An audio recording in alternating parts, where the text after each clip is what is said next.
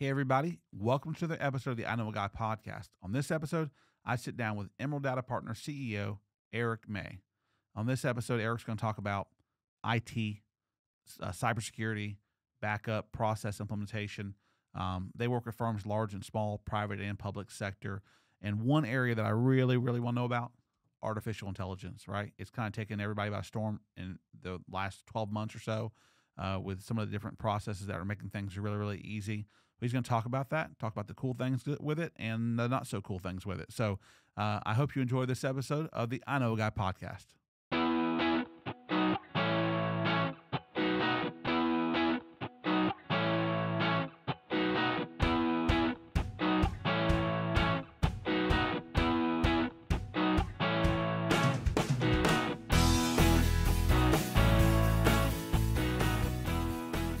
Well, Eric May, I brought you in because we need you right now. The country needs you. I'm ready. All right. I'm ready to serve. Right. So your company, Emerald Data? Emerald Data Partners. Emerald Data Partner. Does it matter if I say data or data? It doesn't. I'll just correct you. I'll say the opposite each time. All right. So what do you do? Yeah. So it's hard to describe. The industry calls us a managed service provider, but no one knows what that means. Essentially an outsourced IT company. So we have basically two types of engagements with clients where we either are their full IT department or we supplement their IT department. So like, for example, we have some clients who have several hundred employees. They could afford, a couple of IT people. And instead of incurring that cost, they essentially take that money and they get a better service with us. That makes sense. And sure. And then we have some other engagements where we have people who have an IT department and then we manage parts of their IT and their networking. So this computer stuff, nothing I say is to be offensive, right? But I love the nerdiness of it, right? Like you're into it. It's so important though. It is. Right? It is. And it's very stressful because it all changes. I would say every 3 to 4 years, everything just completely changes. And it's just wild. It's very unstable. So one of the things, we have a team of 9 people. One of the things we look for is people, not what they know, but how they think. Okay. That's a big part of our hiring process is how can you adapt? Not necessarily are you a brainiac? Do you have a lot of knowledge? Because we know a lot of that IT knowledge is going to be dead in 5 years, which is wild, right? So the ability to be able to adapt and change because you know it's going to happen. That's right. You run into folks who know IT now, but it's passed them by.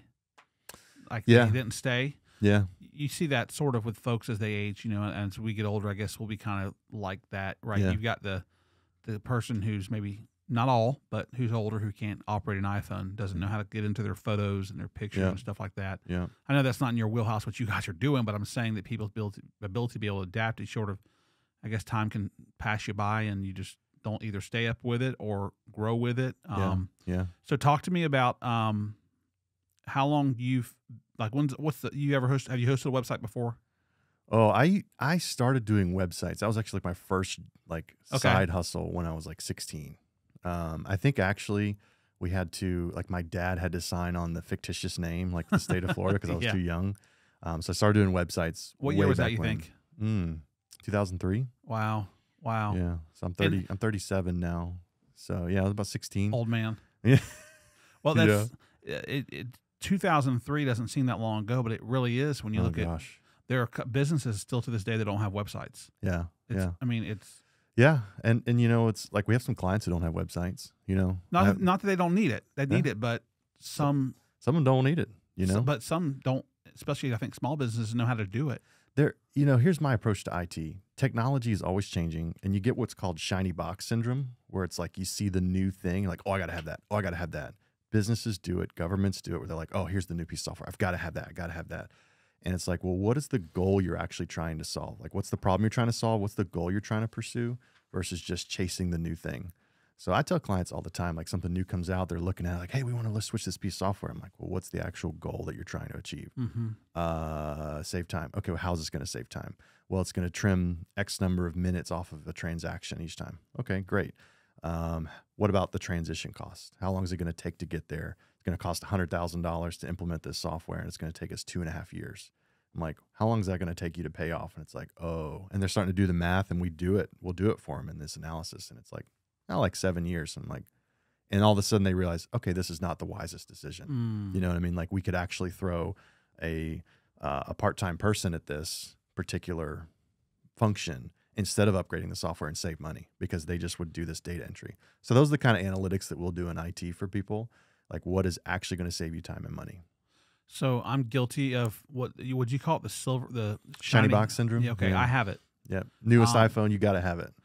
Close. My brother's like that, Brian. Okay. Me, it's so since I started this podcast and producer Jake taking care of business, we're editing the stuff. I'm using Adobe Premiere Pro. The computer that I had wasn't fast enough. Okay. So I need something. So I go into the local Best Buy and I see this guy who I love, by the way. Every time I'm there, he knows.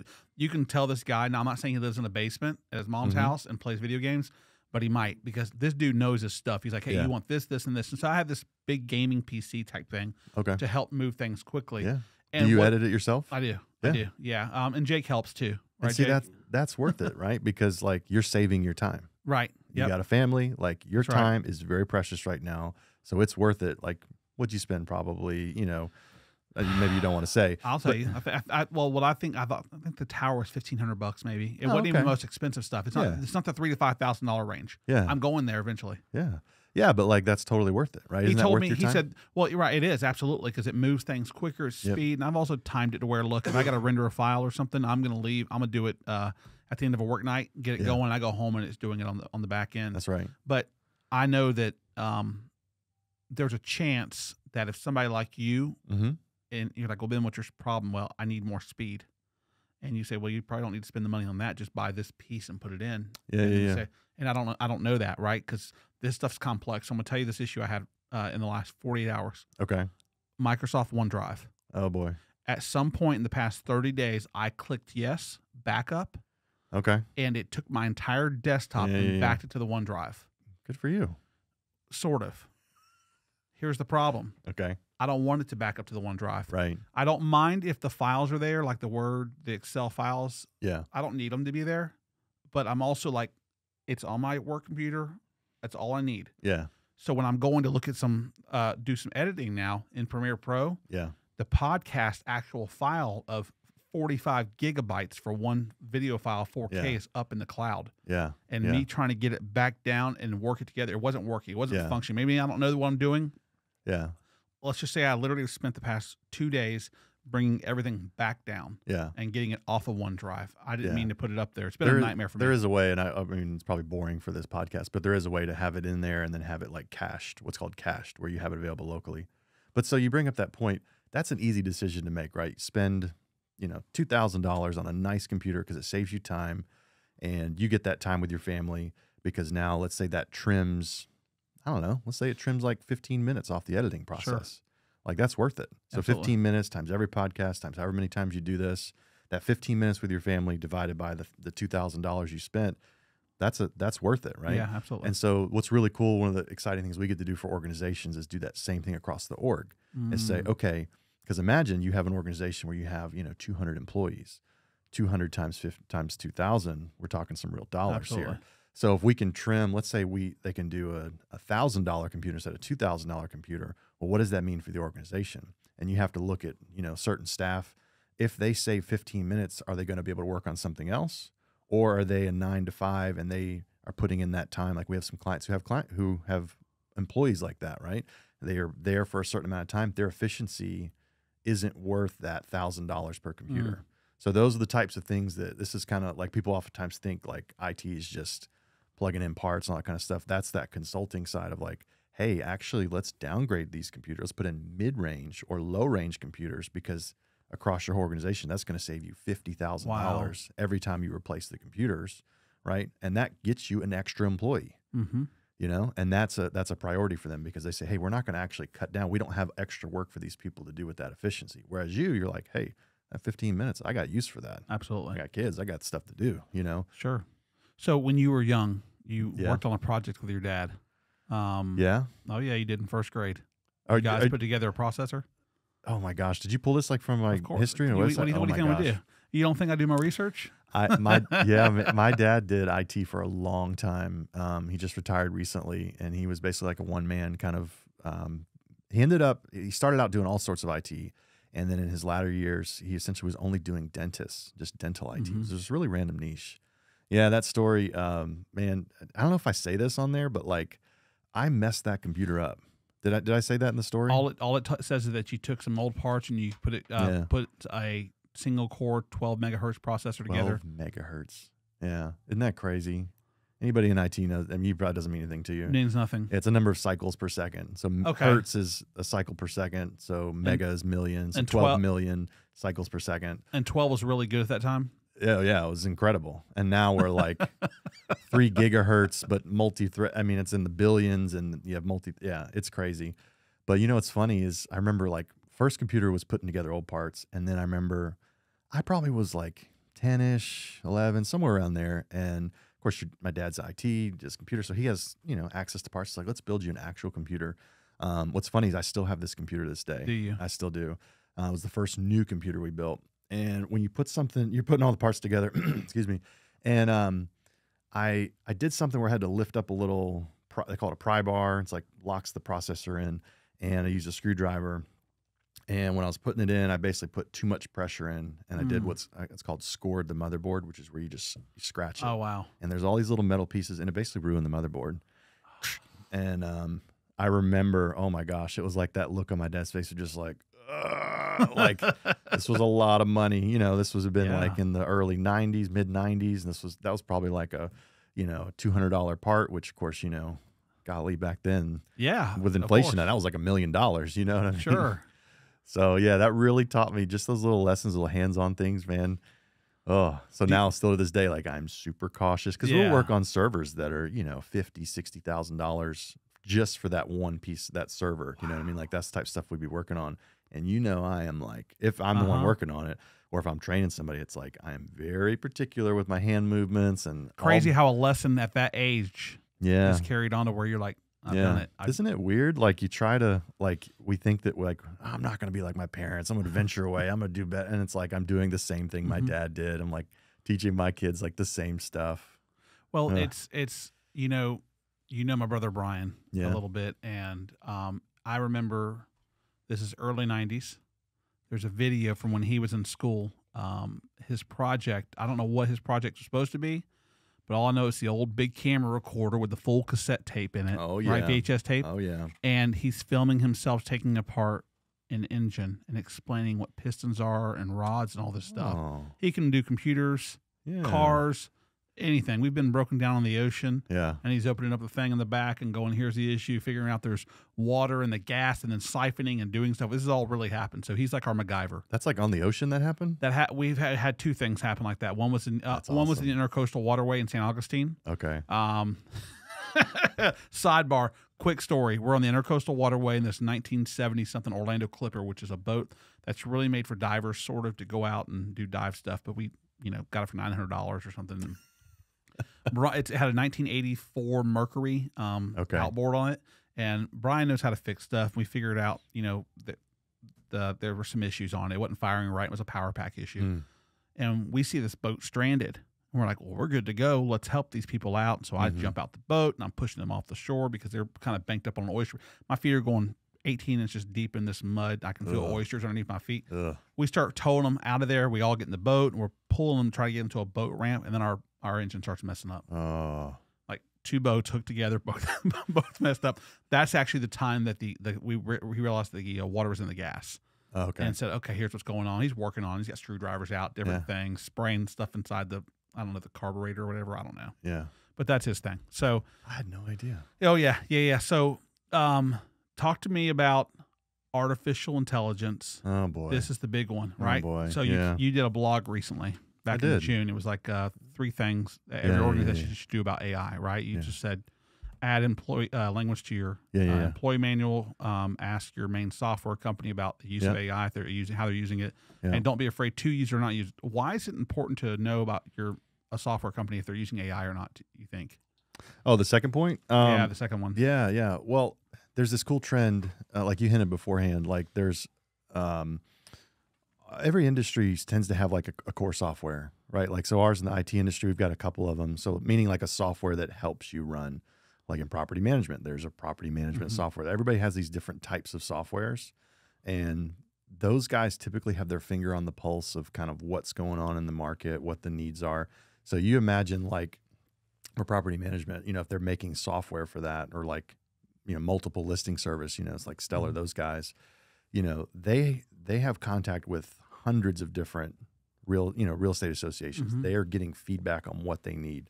So those guys are the ones, and they're already programmers. They're the ones who are most likely to use AI in a productive sense that can actually help your business. A lot of what's going on right now with AI from like a business standpoint, like a government and organizational standpoint, a lot of it's just hype.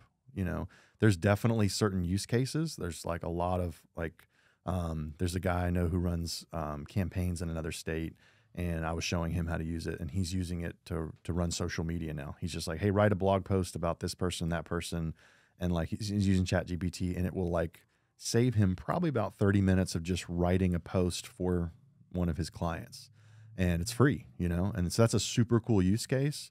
A lot of people are thinking like AI is going to take over the world. This is Terminator and all this stuff. It's like, no, we're not there yet. You know what I mean? Like it's not completely automating your job. But does that make sense? It does make sense. And I know that when you said Chat GPT, Jake, you got a problem with that? With people that are, using that type of stuff. Didn't you tell me? Because I tell you I like to use it, and you said it's going to ruin. Didn't you have some thoughts on? Because I like to use it to ask questions. Just as far as it like kind of being a handicap for just normal function. I mean, like I am horrible with directions because of Google Maps, and I feel like ChatGPT is probably going to be the same way, but for writers. And so you're really thinking like the next generation is going to have like a skill gap, like they're not going to know how to do certain things because they've relied on ChatGPT. Yeah, sure. That's interesting. Well, if I think one of the strengths that I have is I know what I don't know, and if Chat GPT can take care of that for me, and if I can say, I did this today, by the way, on there just as a test. I said, write me a poem about sunsets, rivers, mountains, and oceans. Okay. And here comes this beautiful poem about you gonna read it? I left it on my computer. Oh, okay. Otherwise I was gonna get emotional if I read it, because it was my first poem written to me by AI.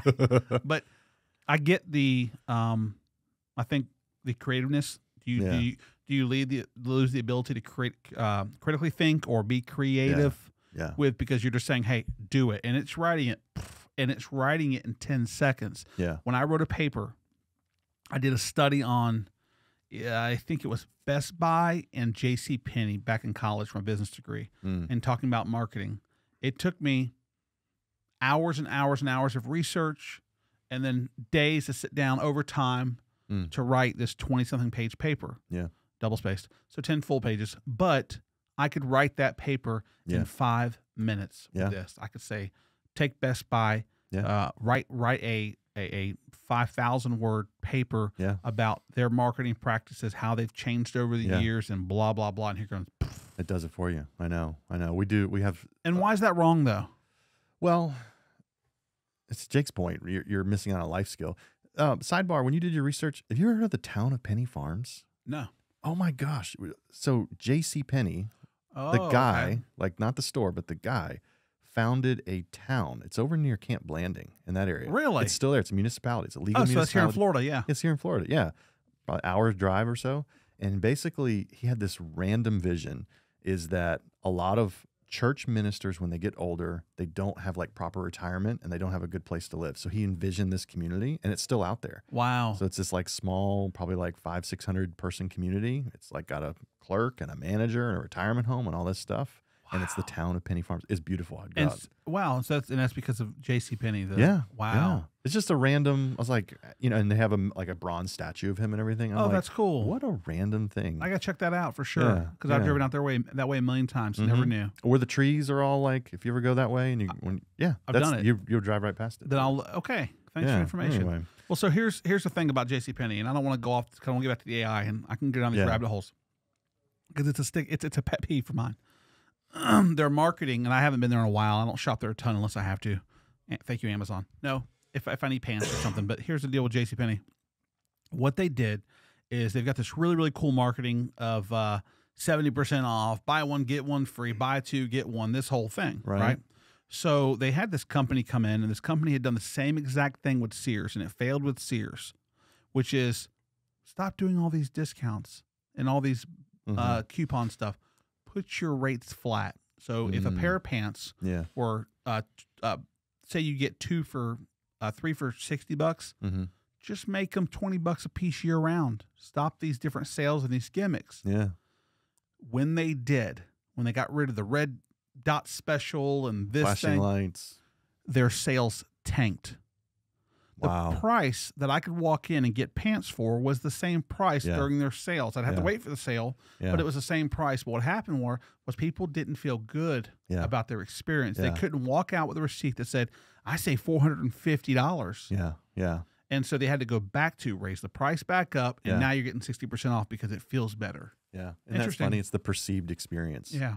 We deal with it a lot in IT when we meet with clients, especially people who have no IT knowledge, because it's like, hey, this stuff's got to work, and they don't understand.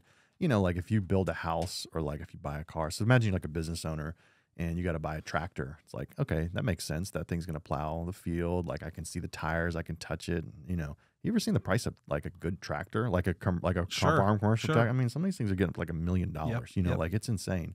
But these guys, they look at like, okay, the value, and they can touch it. And then you get into areas like IT and technology, and it becomes very intangible. And you're like, I don't understand.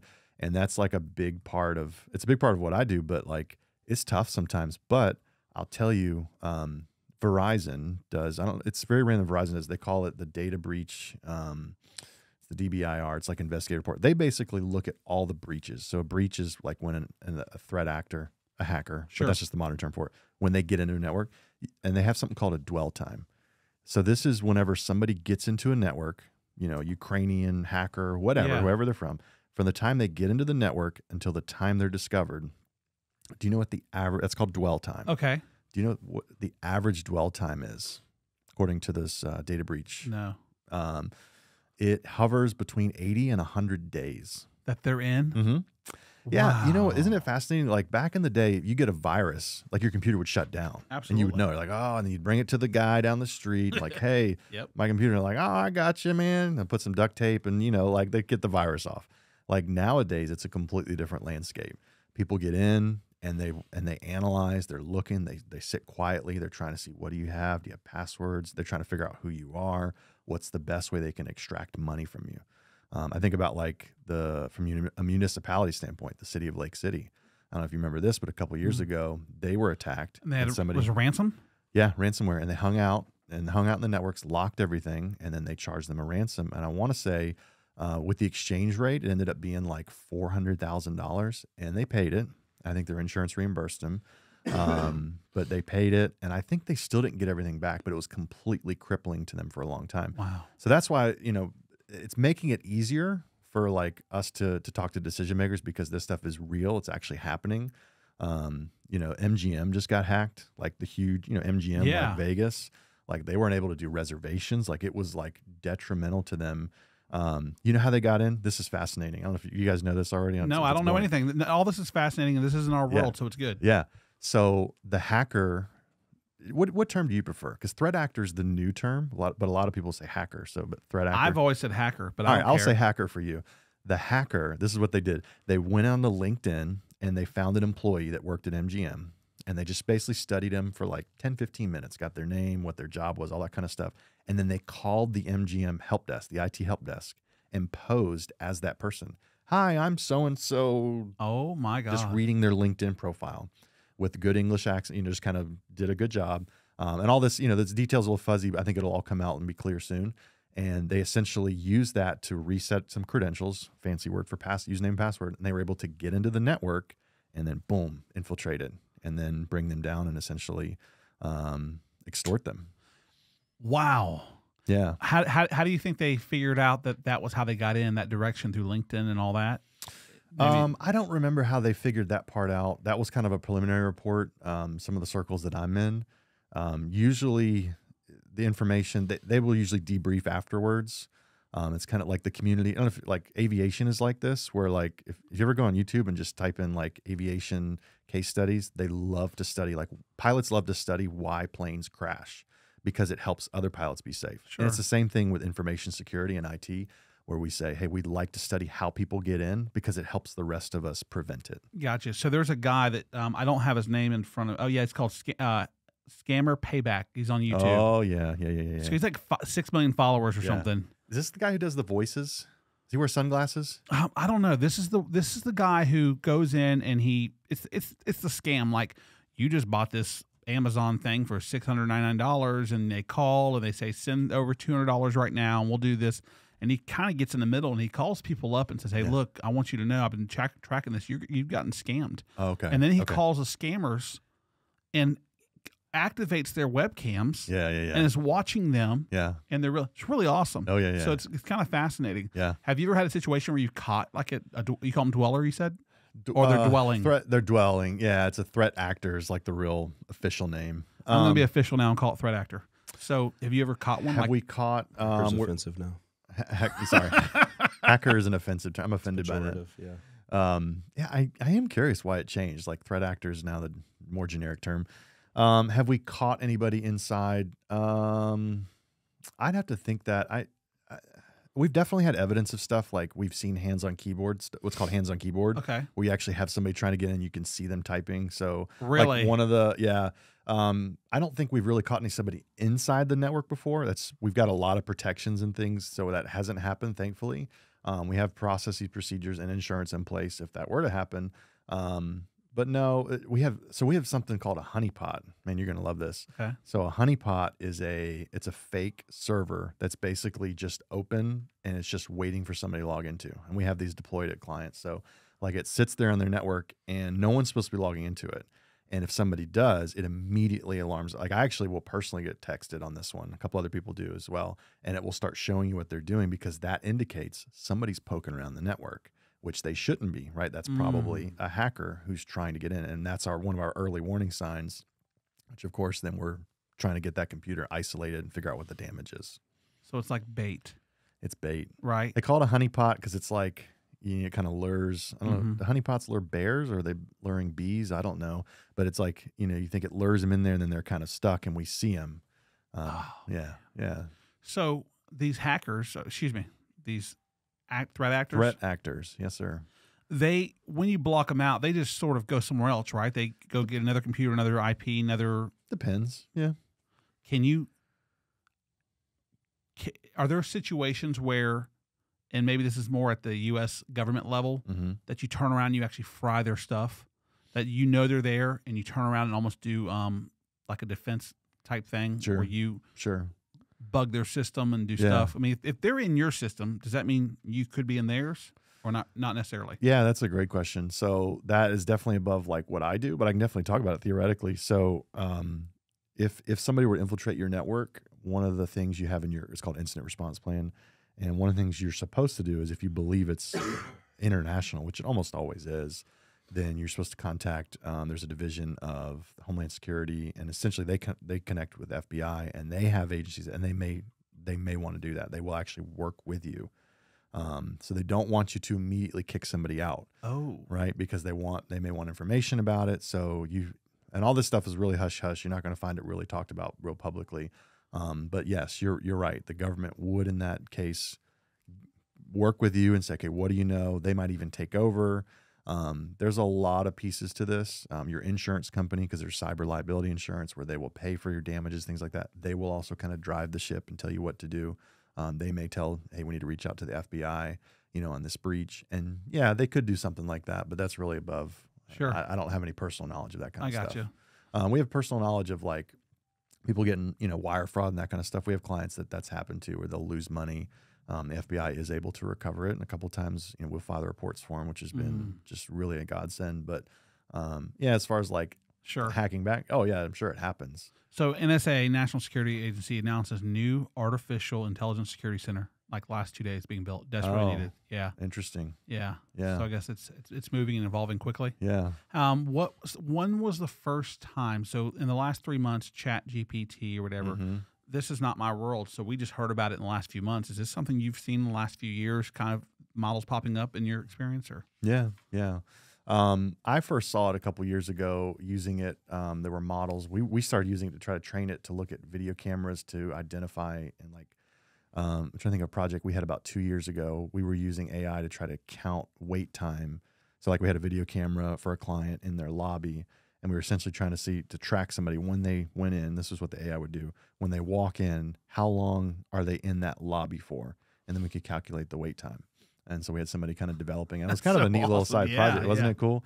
So that's the kind of stuff, of course, now that stuff is like, that's a dime a dozen, that like camera systems almost can easily do that kind of stuff.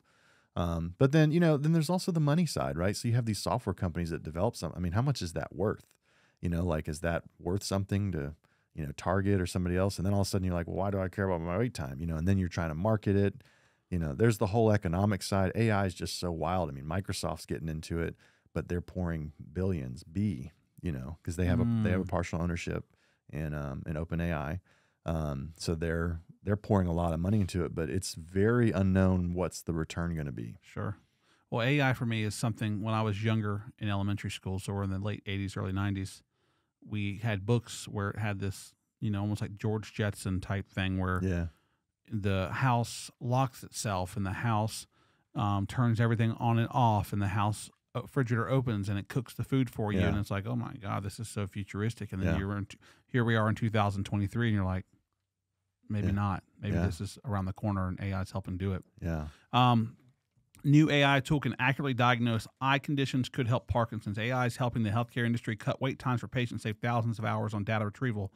AI could become the new Dr. Google because everybody Googles symptoms and stuff. Are you like that? Are you? It's not good to do that. Oh, but are you like that? No. Okay. Because I know that I had a headache the other day. Yeah. Oh, yeah. And you Google it and like you've diagnosed yourself with cancer. Right, exactly. Like I'm done. Like I'm writing my last will. Like, that's, right. I know yeah. what you Google. No. So when we first, my daughter was born. Okay. She had some different things happening. Oh, yeah.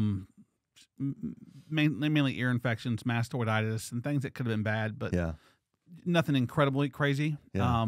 But enough to where it's like, okay, sounds like a seal and she's coughing and she's having trouble breathing. What is this?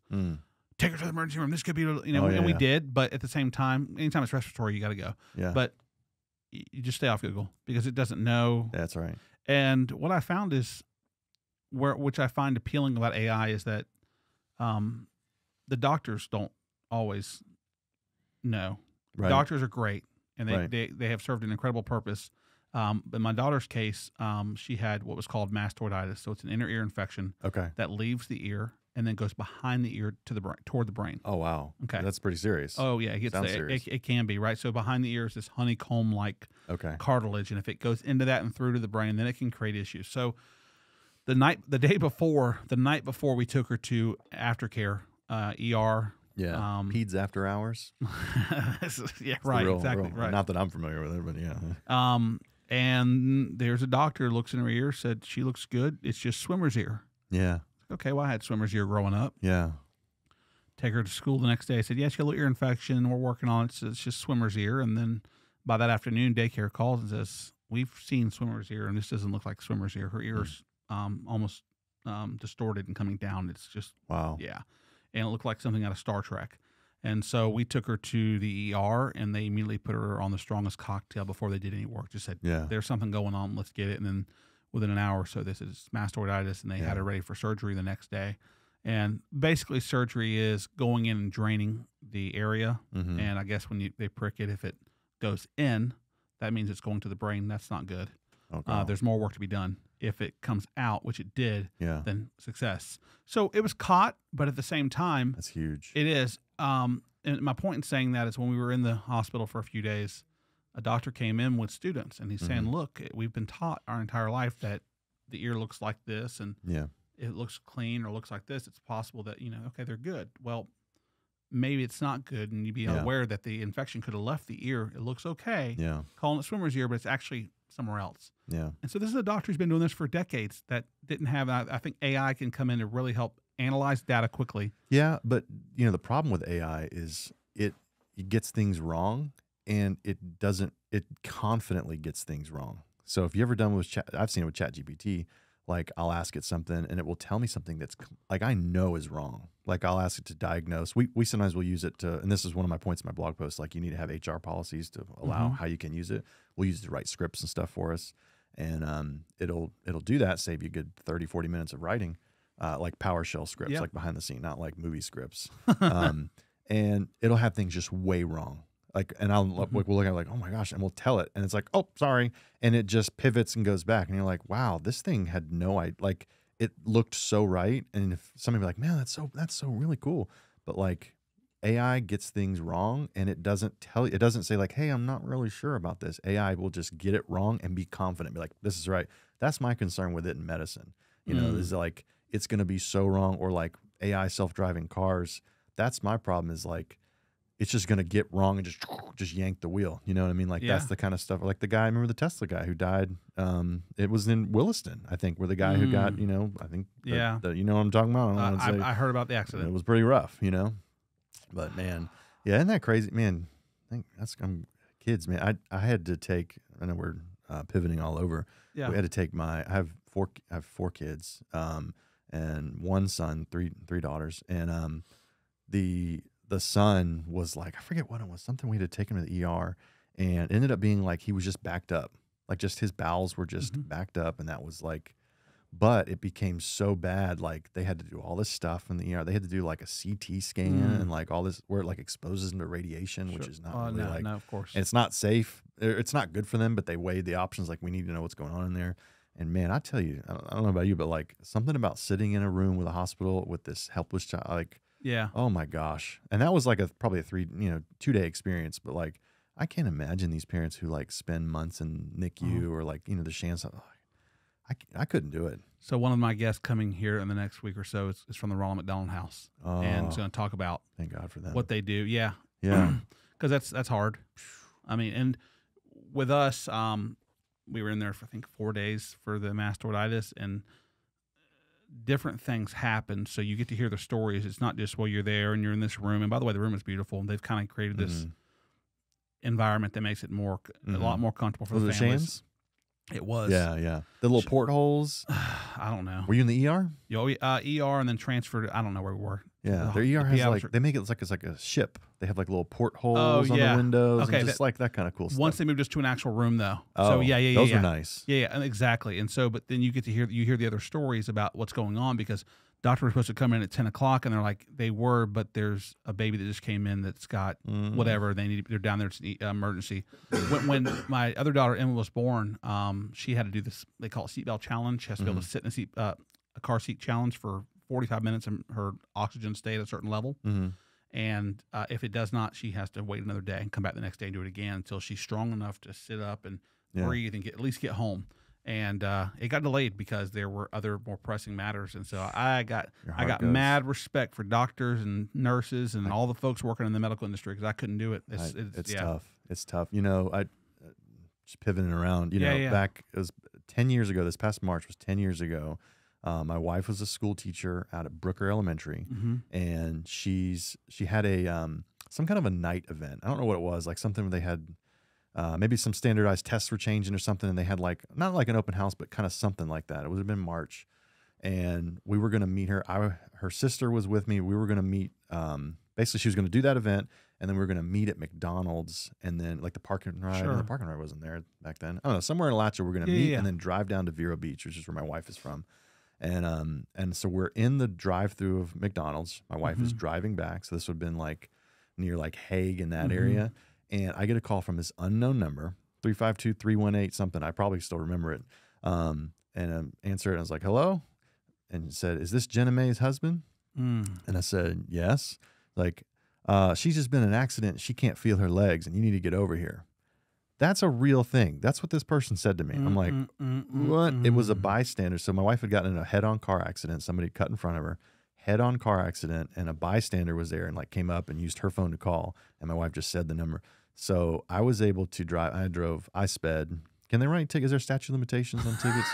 I ran every stop sign. I drove. I can tell you exactly how I drove up 235 to get up there.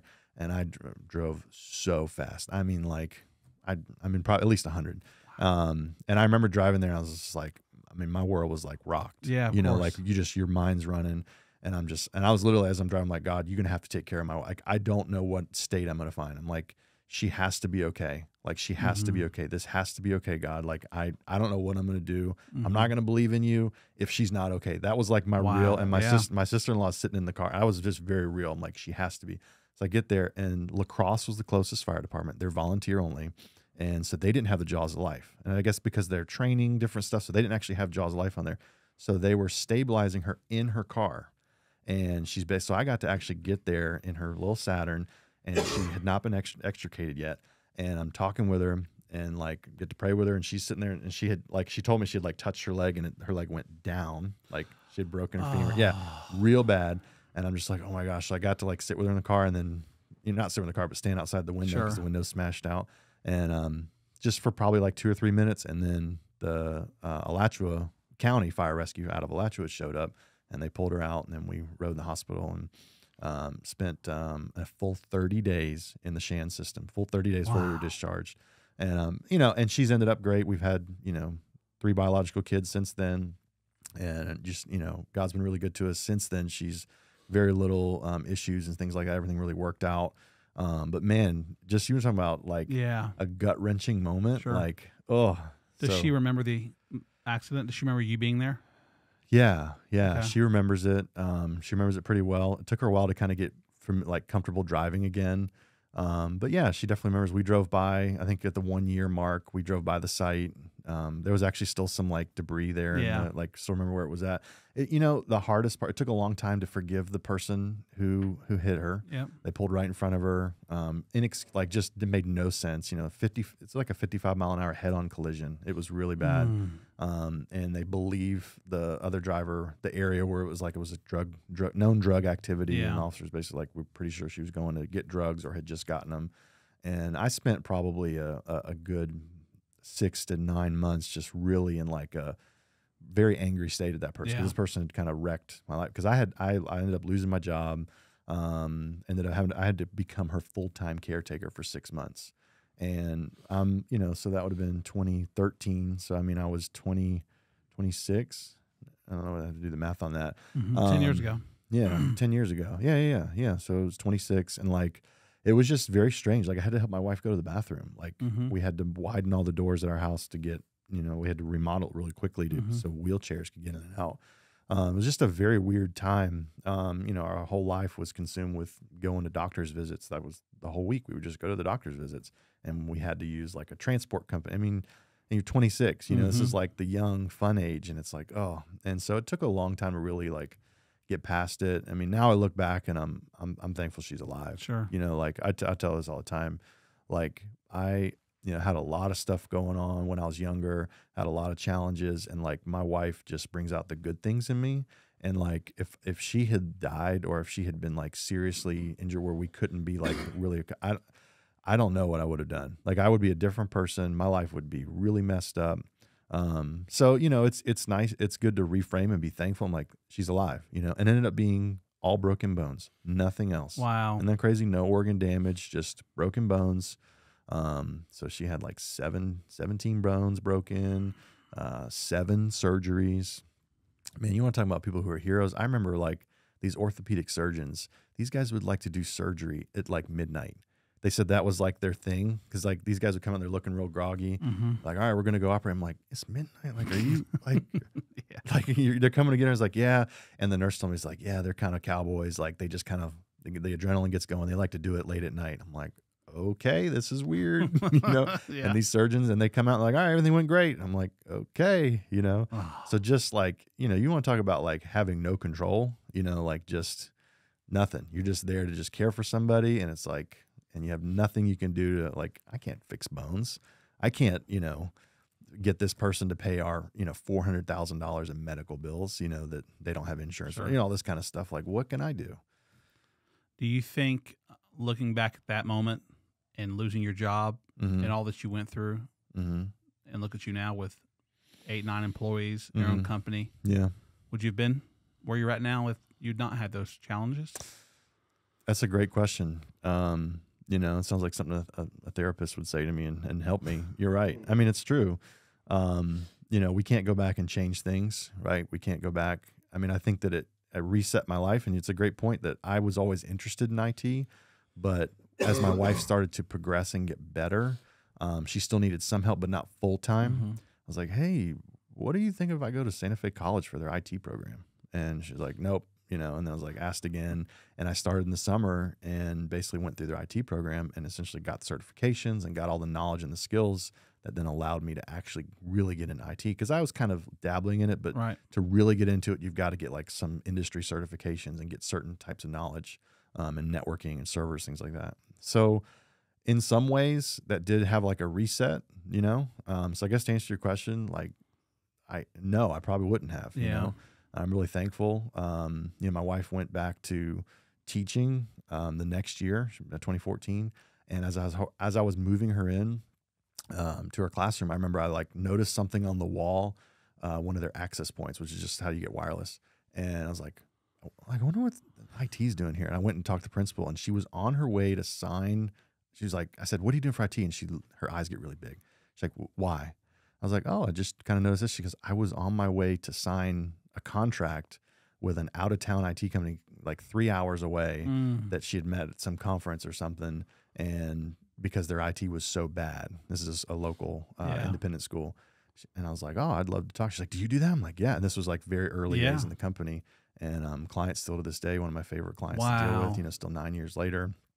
And that's what's funny. Like, we don't lose clients unless they go out of business. Isn't that crazy? Yeah. Like in the 9 years we've been doing it, like we have lost them, but that's the only thing is if they go out of business. And it's always tough. I mean, you get connected people, but if you take care of people and you treat them right and you keep their stuff secure and you keep them working, like you have a client for life, you know, in IT. It's complex. It's not easy. I mean, it's also, how do I say this nicely? For a lot of people, it's boring. Yeah. And so they're not going to pay attention to it. Yeah. And it's a lot to learn. It's not boring. That's probably a bad word. It's complex.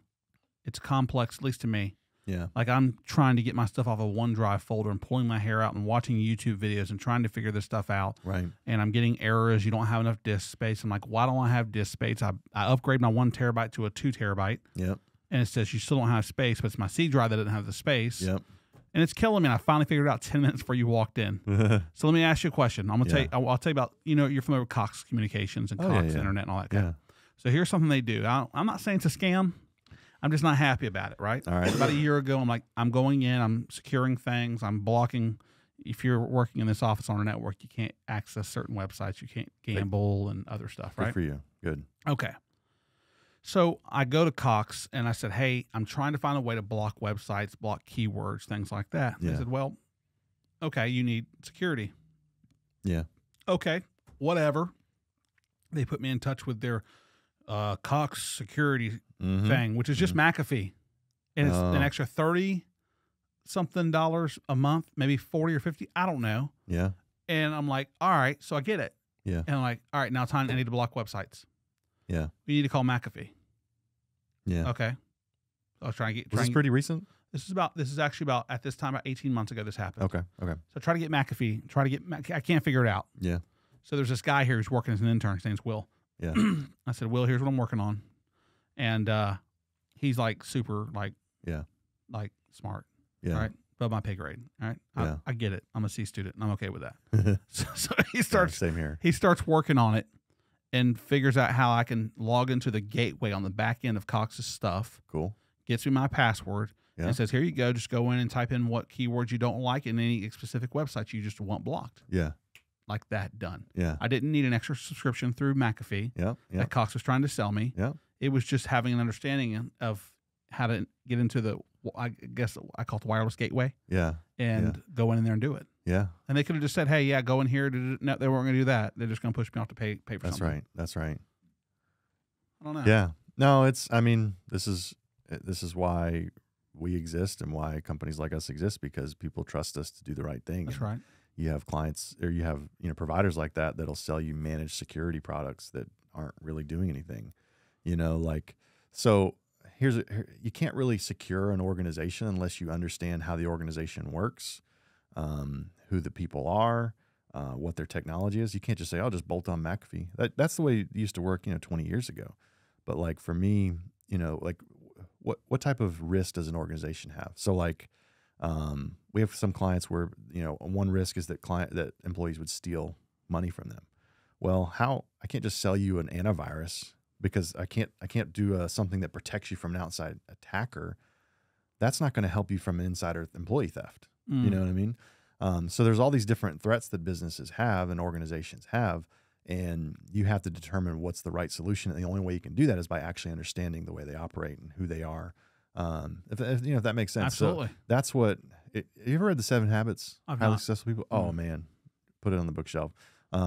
It's that reading's hard. That'll be an audiobook. Yeah. Okay, Oh, it's a classic. It Okay. is. It like, to me, it's one of those like, people are like, what are your favorite books? I'm like, you got the Bible, 7 Habits. I mean, it's like one of those. It's a real classic. I mean, it's been around for a long time. But there's one in there that says seek first. One of the habits is seek first to understand, then to be understood.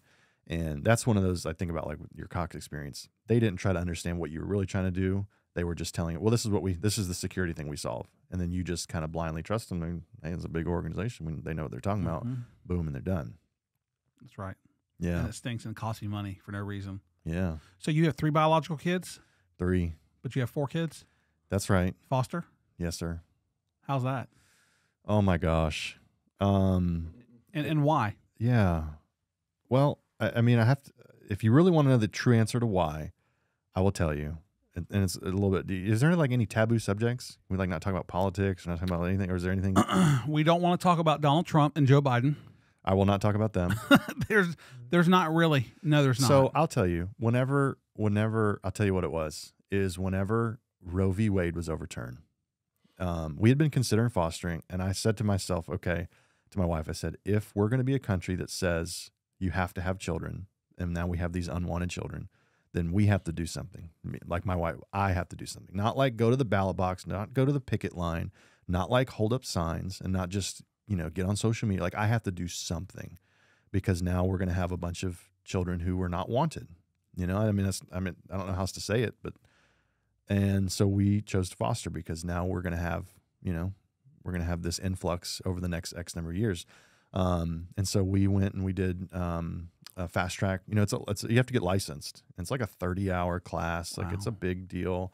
And you learn all these different stuff. Some of it's good. Some of it's like just a waste of time. But they teach you a lot of good stuff. So you get licensed. So we licensed. We took our one at my office, but office / guest room. We converted it. We got 3 beds in there. So our house is now licensed for 3 beds. And we did this last year. And I mean, we started getting placement calls, and that's when you realize like how much of a problem we have. Is you get anybody who's been in the foster system, you get licensed, and all of a sudden your number's out there, and you start getting calls. And imagine like sales, like you get those sales, your auto warranty is out of, you get those calls. Yeah. Imagine you get those like the same frequency. You get 5 of those a day, but instead of it being an auto warranty, it's like, hey, I've got a 7-year-old boy who needs a home. And then we would take a placement, and we take, our first placement was a 10-year-old girl, bring her in, and then you're getting more calls. Hey, I've got a set of 3 sisters, 11, 7, and 4, and we need a placement we need a home for them for 3 nights, like something. And you're just like, I don't have any more beds. Like, imagine that. Like, so it's this crazy roller coaster you go on. You're exposed to this whole, like, this whole community, if you will, of like hurting children whose, parents have just made questionable choices. Sometimes, just tough, a lot of it's addiction, a lot of it's drugs, and just a lot of that stuff. But you have these kids who are just in unsafe environments. And the system is very, like, it's not perfect. It's very broken. But it is working, and it is a system that protects kids. So, it's tough. I'll tell you, the only, right now we have a placement. It's a little girl. We got her when she's 3 weeks old.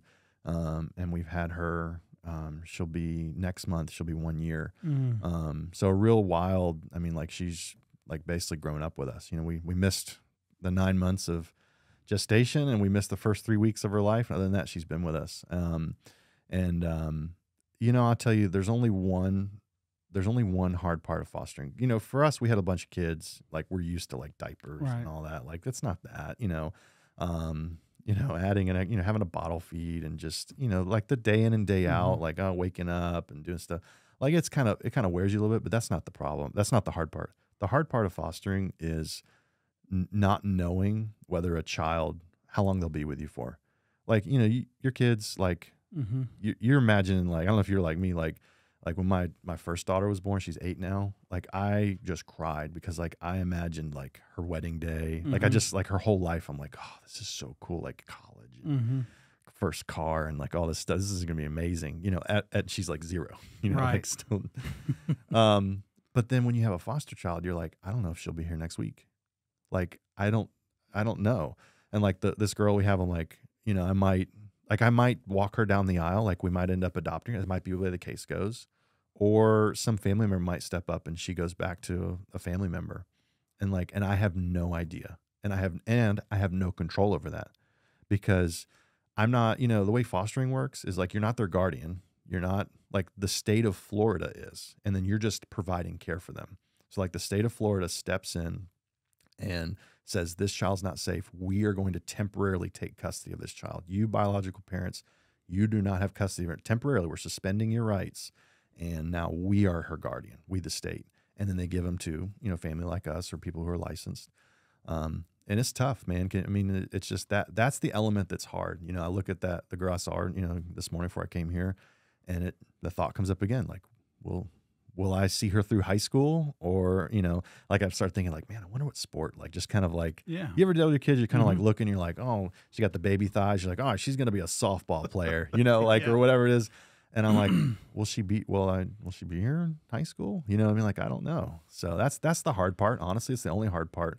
And usually people who get burned out, like people who foster and leave, that's what it is.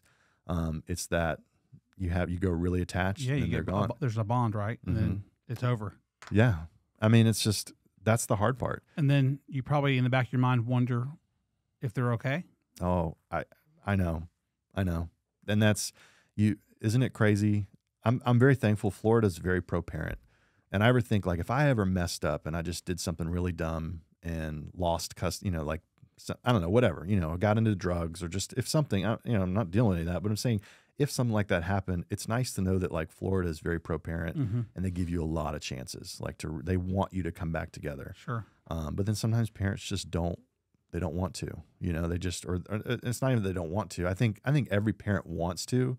It's that they have to overcome something, whether that's a drug addiction or, you know, sometimes it's an abusive partner, you know, like, you know, it's a very common thing where a woman is with an abusive partner, and as long as he's in the house, the child can't be in there, you know, and she doesn't want to leave because then that's security loss. So there's just all these different factors. But, you know, it's tough. I can't describe to you going into a courtroom. I remember in high school, did you ever heard of teen court? Yeah, I've heard that. Did you ever do it? No. Oh, no. You would love teen court. I just imagine you. Yeah.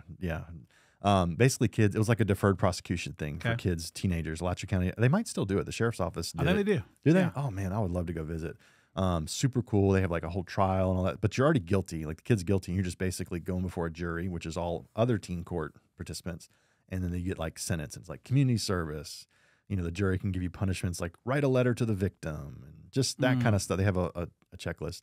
And I remember doing that in the old courthouse, that brown, you know, which is now the family courthouse. Right. And it's weird because now, like, I go back there into these same rooms, like on the same floor, and talk about a child's life and where they're going to be for the rest of their life. And you just sit there and you hear a judge and bump, bump, bump, and they just fly through it. And you're like, oh my gosh. And then you walk out and you just, tears come. You're like, this child's life is, their future is being determined by just 5 minutes of just attorney this, boom, boom, boom, judge. Okay. Yep. All right. Case plan's going this way. Mom's not doing that. Dad's doing this. Okay. Rights are gone.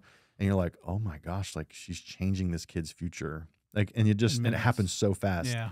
And you're just standing there, like, my whole body's just tight. Cause you're like, you know, and then you process it, you know, on the drive home. And so my wife and I have gotten better about that. We're like, we plan before and after, and like, we sit down for lunch and we just try, like, cause there's a lot of emotion that you process with that. This is not just like, you know, quick hearing or something like that, a quick business meeting. Like, this is a child's future. You, I know somebody who was on one side where they, I guess foster's probably a good word to use. I don't know that there was a full, I think they got guardianship. Yeah. However, the biological mother was sort of still in their life and the family, and they made it difficult. Yeah. because the kid Yeah. the kid wasn't doing exactly what they were supposed to be doing, and the one who has the guardian who is now in the middle, like she's there stepping up, trying to take care of this girl and give her a better life. Yeah. She doesn't want to do what she's asked to do.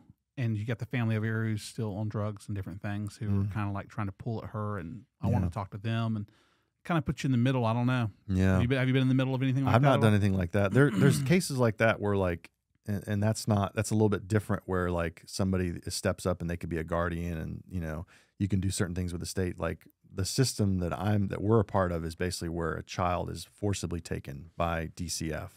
Like the parents are not consenting to it. This is like the stuff you read about where like, a kid comes to school and has bruises, and then they investigate, and then it finds out like, hey, this is probable, that dad beat her too much.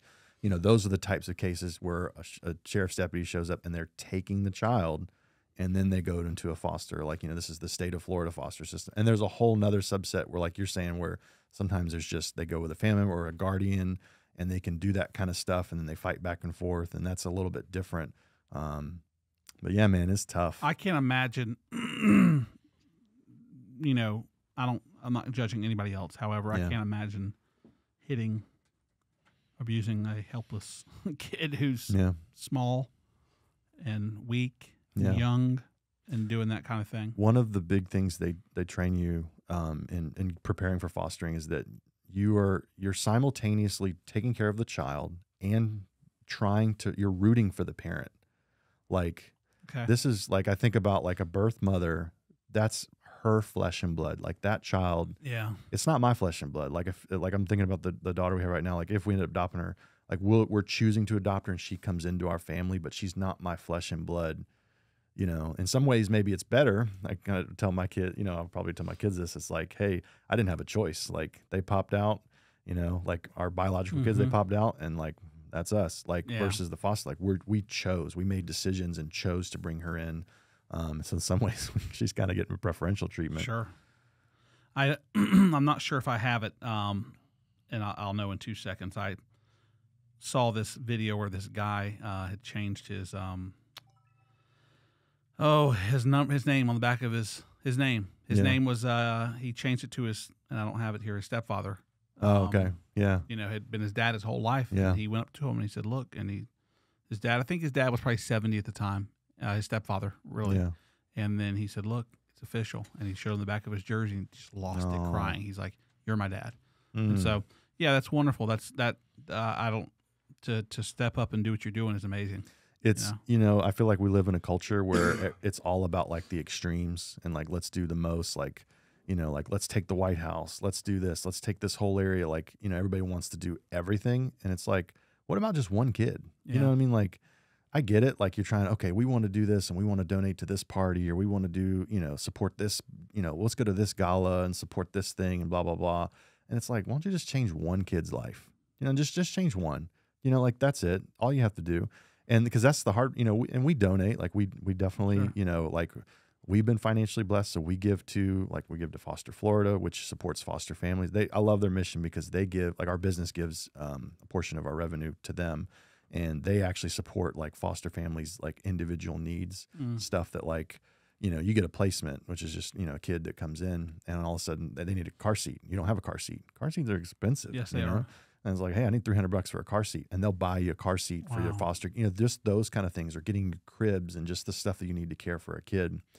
But yeah, I mean, like, I don't know. That's, if I could change one thing about, I guess I'm younger. I'm 37, but like, I feel like a lot of us who are younger, like we want to change the whole world. Like, like that's the thing with social media now is like, man, my platform, I could reach 50,000. I could reach 500,000. We see the Mr. Beasts of the world who are like 100 million. And we're like, man, if I could just have 100 million. And that, like, so many young people just want to be a social media influencer and influence all these people because, I mean, I think we all want to accomplish something. We all want to do some good, right? I mean, that kind of innate in us. And it's like, well, let me do the most good. It's like, well, what if you just change one kid's life? Like just one. That's it. Like if this one kid, like what if we adopt her and we never foster again? Like my wife and I have talked about that, and we've just changed one kid's life, and that's it. Yeah. Like I feel like that would be okay. Sure. Like I don't need to go on some platform and try to raise awareness and donate all this money and do all this. Like just let me just take care of and raise one kid, and that's it. And you did your part. Yeah, and I think some of it, I had never really thought about it until I'm sitting here talking with you, but like my grandmother, she was born in 1915, and like I think she didn't see electricity till she was like 17 or something like that. Mm-hmm. And she was born in a time period where they didn't have social services. Like they didn't have like adoption agencies, that kind of stuff. And she was essentially didn't really know who her real mother was, and she lived with like her uncle. And that's not really sure. Didn't really know where she came from. And so I think that kind of planted that seed for us is like, hey, unfortunately, there's unwanted kids, and I want them to go back to their parents. I don't judge the parents, but like, they just need to be cared for. Makes it harder for me now that I have kids. If you didn't have kids, you don't almost understand it. Mm-hmm. Once you have kids, you go, someone who's unwanted. And I think for me, it's like I start looking at my 2 daughters and going, I can't imagine them not being wanted and loved, but it's the reality, Yeah. I've enjoyed our conversation, Eric. Yeah, man. Man, it was really cool. So we went AI to foster, Jake. AI to foster. We did that all over the place. Yeah. Yeah. Well, that's okay. Covered everything. No, well, not everything. Almost everything. Covered my passions. Last thing I'll tell you, Jake, Eric, what I'm seeing more in even in the pro sports is sort of, you talk about taboo. Tim Tebow, when he was talked a lot about religion. Yeah. And it seemed to kind of get frowned upon at the NFL level, like you're doing too much. Yeah. But now I'm seeing these other athletes that are actually doing it a lot. Yeah. And they're open about it. Yeah. And it's kind of being embraced. And now I'm seeing it more on social media. Like, Deion Sanders is doing it at the college level. The guy from the Saints, I saw his video. Like, I'm terrible with pro sports. You know who I'm talking about? I don't know which athlete you're talking about. He plays from New Orleans, and he basically like preached a sermon in a press conference. I'm sorry, Coach. No, you're good. You're good. Orlando Magic has a player that's doing it and being, standing up and saying, "I'm not going to hide anymore, and I'm going to tell you, who I pray to and what I believe." And not that they're trying to preach to anybody, but just now being comfortable in saying it and giving the credit where they believe it should be. And that's right. It's been very interesting to see. So no, I love that. It's funny you bring that topic up, and it's so taboo. I think there's such a political correctness, and you just don't want to offend anybody. And I think inside of our organization, like there's a lot of laws, a lot of things that protect. It protects discrimination. I think that's what a lot of people. I think maybe 20, 30, 40 years ago, there was a lot of discrimination around religion where like people, okay, well, if you're not this religion, if you're not Christian, if you're not this, then you're not going to be treated the same way. And that's not right. That's not right. But there's a difference between treating somebody else differently for their religion versus saying what your beliefs are. Those are two different things. Right. And I think that for a long time, we kind of, as a society, confused that. And we thought it was the same thing. And it's like, no, it's not. I'm very comfortable talking about what I believe, but like I also love hearing what other people believe. Like I don't change. It doesn't change my view of them. Like, hey, you don't believe this, you don't do such and such. Like that doesn't bother me. Sure. You know what I mean? Like I'm not going to treat you or prefer you more or less. But I don't know. My hope, if I could have one, I need more than one wish. But if I could have one wish in the world, it'd be that I could say the most nasty, derogatory thing I could ever say to you. Okay. And you not put your hands on me, and you not pull out a gun, and you not try to hit me. Well, you want to go for it? Because I can't reach across the table. I don't have a gun. That's the one thing I could not do on this podcast. I think people let words sometimes, and it turns into these huge arguments and fights and these nasty things. And it's like, for what? Yeah. Because someone said something and it made you upset. Like you think about road rage and people getting into it, and you cut me off. I've gotten cut off before. You know how I respond to it? 2 hands on the wheel and do the best I can. That's right. I mean, I'm going to chase after them and start cussing them out and they get shot. I'm good. Right, I wish people just had more tolerance and just. I don't like things to escalate. Like, that's right. Let's not go there. And that's right. Because it's a good practice because someday in the future you're going to be the guy who is late for an appointment, probably taking your kid to a doctor's appointment, and you have to do the cutting off. Because you know what I mean, and you're the one who's doing it, and you're going to need the understanding, and you're going to be the guy who like, I'm taking my daughter to this critical appointment where she's checking on this brain thing that I'm all nervous about, and I forgot that I need to make my turn, and then I accidentally cut somebody off, and they're back there, and you're going to remember, I gave grace to that person how many years ago, or whatever it was, I let it go, and I expect the same thing, and you want them to, hey, absolutely, you don't want them to pull a gun on you. Well, I hope not. Just please, just don't shoot me. I got to watch my college football. Got to watch Florida. You could joke about my hair. That could be a derogatory thing. I have no hair. You haven't had hair for a long time. I haven't. Fun fact, Jake, you might not know this. Eric May was elected as a city commissioner in the city of High Springs, Florida, at the age of 23. Mm-hmm. Yeah. And he was the youngest ever elected in High Springs. Long time And ago. I came in a few years later in Alachua and was elected when I was 26. Yeah. You were elected in 08, 09, maybe? 2009. 2009, Yeah. so I was 2010 in Alachua, youngest ever, 26 years old. And both of us, I'm not going to speak for you, probably, I don't think you're doing politics anytime soon. Mm-mm. You're, No. you're supposed to do it later in life. Yeah. We got it out of the way. Like, yeah, we're kind good. of early on. Yeah, we're good. Yeah. But it's good. I mean, you get experience. I mean, like it's super. I mean, I wouldn't change it. I wouldn't regret. I wouldn't go back and undo it. You learn how to deal with people. I mean, you sit on a dais and you have people yell at you, and you have to make these important decisions, and you're like, I have no idea what I'm doing. I had a lady tell me I was going to hell Okay. in a meeting. Oh, I'm sorry. Yeah. She goes, "You're a liar," and I was like, "I don't think Yeah. I'm lying." And so after the meeting was over, I'm sitting there, and she comes up to me along with one of her other ladies, and I just can't believe you sat up there and lied. And I said, "I didn't lie. What are you talking about?" And I said, "Here's what I said. I said, I've got my notes written down. Yeah. I said, I'm prepared. I said this and this and this." She goes, "You're a liar. That's not what you said. And you're going to hell. You're going to have to answer to God for this." This is literally what she says. It's like, Oh my gosh. at this moment, I should walk out of these chambers and just go home, but I can't. Yeah. So I go to the video room, and I said, "Can you run back the meeting? Go to this spot." I Yeah. pulled out my iPhone.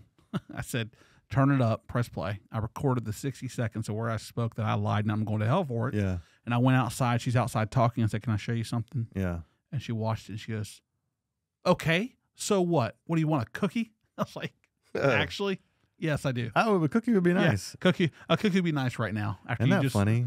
But isn't that so funny when you disagree with people? Like people can hear and think like something completely different and convinced of it. Yeah, I've been on that side where like my wife and I get into a huge fight, and she's like convinced of. I'm convinced. Like I said this. She's like, no, and I'm like, and how do you reconcile it? right, sure. Yeah. Well, these people that are exist in every community in America, there's do. nothing you can do. They do. You just have to know who they are and go, That's right.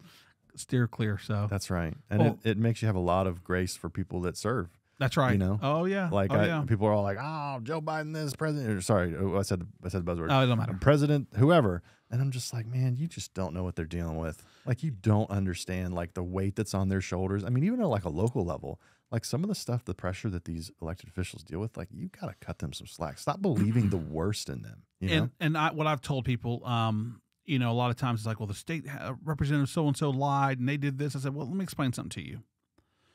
Do you realize how many different lobbyists and groups are pulling at them? Mm-hmm. Every association, from fire and teachers to realtors to Planned Parenthood, they all have these different groups pulling. Yeah. And they're and not all the time. I do have an issue with the ones who sort of get in, and I'll just say it. I was thinking this yesterday. Joe Biden. Okay. There are some and he's older, and I've heard that. Yeah, there are some very sensitive subjects that he's discussed, Yeah. and I thought about how much he smiles at press conferences, Yeah. and I thought, if these were issues that I was talking about that are serious, there's nothing to smile about. Yeah. I can't smile and make a joke as I walk out as if everything I just said I was serious for 60 seconds. And then not just Joe Biden. Others do it because they don't live it. It's like when you go through something, you become more passionate about it. And these folks are sort of just, not all, right? I know Joe Biden and others have their passions, and probably there he's more serious. But just yesterday, I'm watching him talk about, I don't know if this was the border or something. He's just kind of smiling, and he turns around the reporter and kind of makes a joke. And it's like, so the moment we're acting up here is what we're doing. We're going to be serious for 5 minutes, going to say what I need to say. And then as I walk out, I'm going to smile because it's all funny now. Yeah. And it's like, I don't know. He strikes me as that's his style. Like, and I say that because like my dad's like that. He's very like cheery, happy-go-lucky. Even if it's like a serious thing, he kind of is like that. And I think there are some people like that's, I don't know if it's a coping mechanism or if it's just their style, but like to them, if there's not some fun in it, like it's very scary. I know people like that. I don't know how much you're into like personality tests and that kind of stuff, but there are personalities out there. I know people who are like that. And I'm just like, can't you ever be serious? And they're like, no, not really. Like, it's hard. Well, I'm not a very serious person. Yeah. I like to laugh about everything. But when there is an issue that's serious, like if you really care and you're passionate, I think no, we can't make a joke up here. There's nothing funny about this. People are depending on us to, I don't know, but I do understand. Every personality is different. Yeah. And we'll see what happens. But since we gave Biden some airtime, we'll give Trump some airtime. This is really funny, right? So you saw what happened, right? They just I do not follow politics. Okay. I really don't. Well, we don't have a Speaker of the House in this. Okay, I did hear about that. Okay. So Donald Trump gets out on his wannabe True Social thing and says, why are we fighting each other? We should be fighting the Democrats and blah, blah, blah. Right. And so I hear two pundits on TV go, I actually agree with Trump on that. And it's like, what do you mean agree with Trump on that? Trump is the one who's been running his mouth about his own people for how many years now? Now all of a sudden he's the great uniter? Yeah. I can go off on both of them and both parties. Yeah. Come on. I don't. It's just a game. It's a racket. I want someone who's honest and shoots straight, and it's not beholden to this audience and this group. And then you can go, man, that's someone when I hear them speak. Tucker Carlson, he's a big Trump person, whatever. Then behind the scenes, he sends out a private text message that says Trump's the worst president ever. Can't wait till he's gone. Did that come out or something? Well, when his was submitted to the people doing the investigations into the election stuff. Okay, it was his text messages, and it's like, which Tucker are you? That is weird. Give me the real person, and I got That's what people want. Isn't that what the next generation? I mean, can you imagine being like 22 or 23, and like you're thinking about next year's election, and it's the same two guys from last time, who are both like in 80. Yeah, I know. And I'm not advocating one or the other. I'm not going to do that. But it's just like it's probably going to be the same election. Like it's just if there's going to be one difference. Okay. When Biden does his campaign event on election night, there won't be cars parked outside because his was outside before, and people were honking their horns. It was huge. COVID, yeah. Can you imagine what history is going to look back at 100 years from now and look at this and go, what the heck was going on then? If you go to Disney, are you Disney? Oh, yeah. Hall of Presidents, you ever gone in there? Is that in the Epcot part, or is that That actually is in Disney? Magic Kingdom, yeah. I've never been in that part. No. Oh, my gosh, you have to go because they have animatronic presidents. They have all the presidents, and they all speak. And as the years have progressed, their animatronics have gotten better. So, of course, they have Abraham Lincoln. They have guys, George Washington. They have every president there. Now, I haven't been – I don't know if they've added Biden in. But I went in there probably in the last 2 years, and they had a Trump animatronic. And I mean, it is so – you think he's standing on the stage. Really? Oh, yeah. Oh, it's so cool. And they all stand and they talk. It's – oh, yeah. Oh, I got to do that. History buff. Oh, yeah. You would absolutely love it. That's awesome. Yeah. Well, Jake, what do you think, man? Been a good show? Very good show. Yeah, okay. Well, we wanted to cover everything. After you said we hadn't covered everything, we did. We went to the taboo Trump Biden. So yeah. Eric, thank you, man, good. so much. Thank I enjoyed you for it. having me. Appreciate your time. It was great, for Thank sure. you.